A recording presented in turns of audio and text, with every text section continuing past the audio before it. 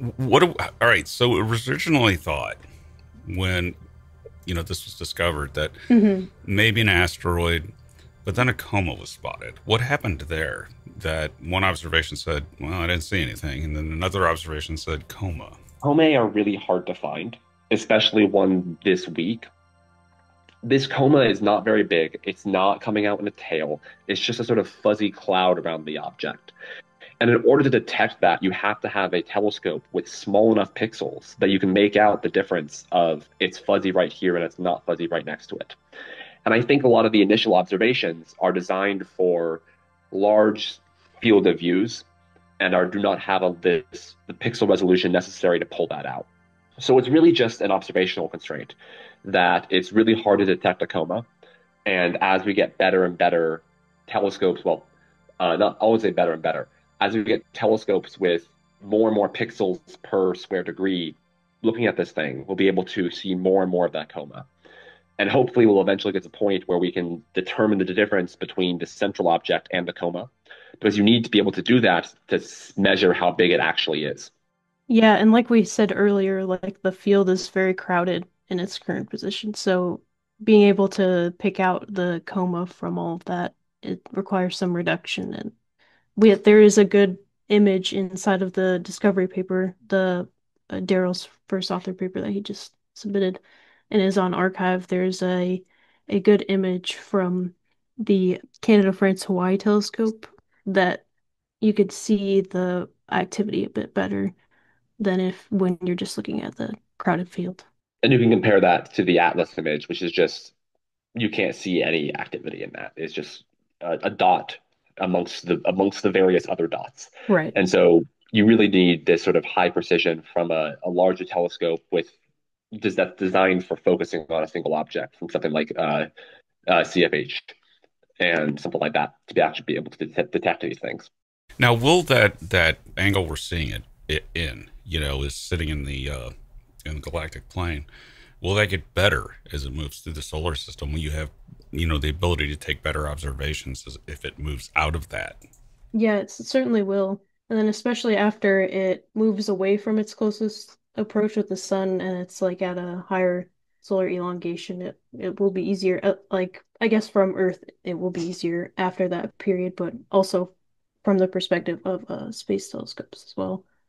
I don't know if Aster has anything to add to that, but We'll get a lot better observations when it moves out of the galactic plane, and then we'll lose observations as it moves behind the sun, and then we'll just keep on gaining them and losing them as the moon moves around. Mhm. And then after it passes the sun, unfortunately, it'll be behind the sun for its closest approach, so we can't make any observations then. Right. But after its perihelion passage, we should be able to get some decent observations as it leaves the solar system and then eventually just disappears.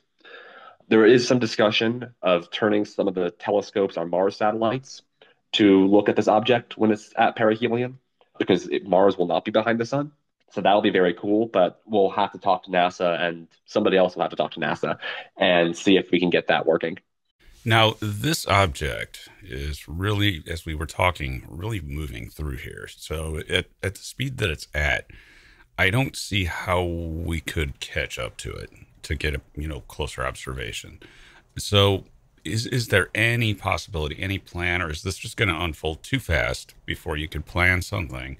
And would it be useful in the future to build a reactive system in space? And I know there's such a thing as for asteroids is in the works for interstellar objects. In other words, can we put something out there ready to go when something is detected and get samples of it or something along those lines? Yeah, so this object is obviously too fast and we would not have the mission parameters. We have to have been working on the mission for years already to be able to catch this. There is some discussion of showing that there could exist such a mission that could have caught this object, but that mission does not exist right now. So there's no way it's going to be caught right now. But like you said, there have been people talking about doing things like Comet Interceptor and other missions like that, looking for opportunities to go out and grab comets when they get very close to the Earth. So there's been discussion of a mission like that for this object. And it's quite possible that if there's a a fourth ISO detected while Comet Interceptor is online, we may be sending Comet Interceptor to 4I instead.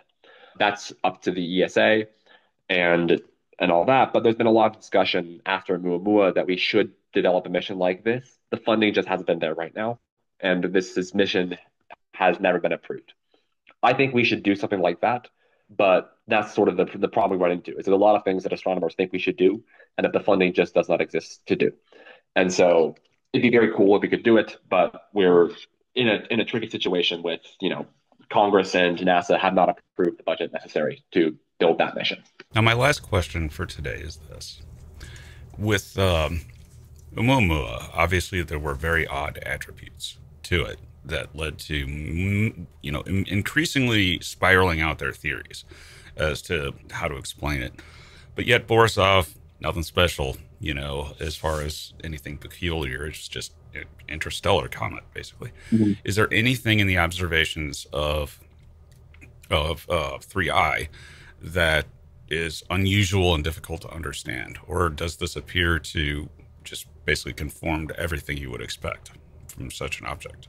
So far, it looks like a normal comet. We have not seen anything that I'm not aware of anything in any of the observations that is difficult to explain by saying it's a comet like Borisov.